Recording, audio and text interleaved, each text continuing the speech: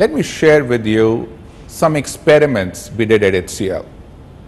Let me share with you how we did it. Let me share with you the results of those experiments. But upfront, let me share with you that I believe they are experiments, they are small catalyst actions. Some of them we have got right, a lot of them we have got wrong. But the very fact that only a few we got right have created a huge value for HCL. The reason I'm talking to you is I believe we are only 10% done and 90% still needs to be discovered. And I think the first catalyst action is a story of an ant. An ant is an ant is an ant. It can be a fast-walking ant, a rich ant, an ant with a Mercedes, or a flying ant, but ant is an ant. It is very important for organizations as a starting step to want to be a butterfly. If you want to be a butterfly, not only you have to will to be a butterfly, but you have to stop being an ant.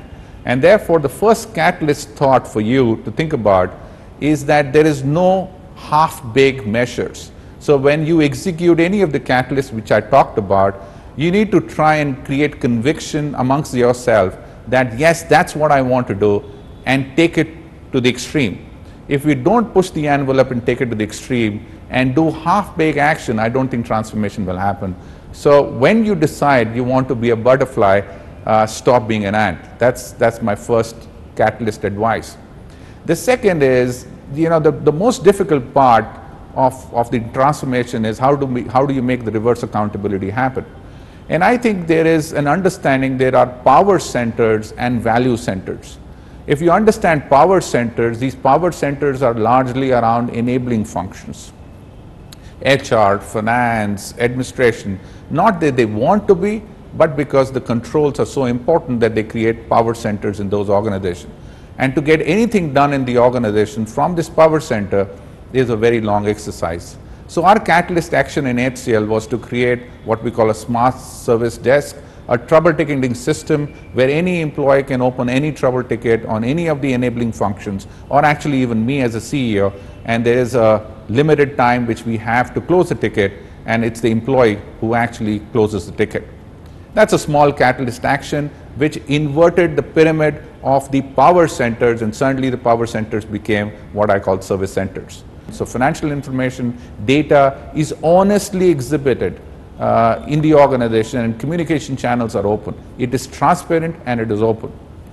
The second thing you do is, for making the management as accountable to the employees, we experimented with the 360-degree tool. And I say this experiment because this experiment is only a 5-year-old experiment, and I think we need to do a lot more to declare success. We said that instead of discovering leaders, leaders should emerge. And the way the leaders could emerge is by their influence on the influence zone, which is the employees. So if we ask the employees to do the 360-degree of the managers, we find the employees are not interested in doing it because what is in it for me? So we said, what happens if the managers are asked to show the results of the 360-degree survey to the employees who gave the survey? Suddenly we make the connection, we make the collaboration happen. So I started this exercise in 2005. For the first time in 2005, there were 30,000 employees in HCL. Today we are 57,000 employees. I made my 360-degree available to all employees, the people who gave me feedback and the people who did not give me feedback. And I said that that feedback is so important for me that it will bring about a change in the way I manage, because that is my constituency, that is the place I want to create a value. When the managers saw me doing it, they gained trust and saying that, hey, why don't we do it? Because that's a great way of communicating with my employees and getting their feedback. The more and more people do it. Today in HCL, there are 3,500 managers who participate in the 360-degree survey, and they share the results with all the employees who gave them feedback. What does that mean? That means two things.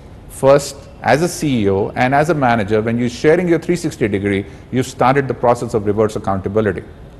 Once the feedback comes and it is out in the open, you clearly know who are the man managers and who are not the man managers, who are supposed to be good in individual contributors like the technical functions. Now, because the result is public, you do not use it for evaluation. You use it only for development purposes, and the leaders will automatically move towards higher management role or higher individual contributor role depending on the feedback they're getting. I do not believe in HCL we could have found any other way of inverting this pyramid so effectively, discover emerging leaders and getting the leaders automatically to gravitate towards their area of strength. That is another catalyst we used which is very effective.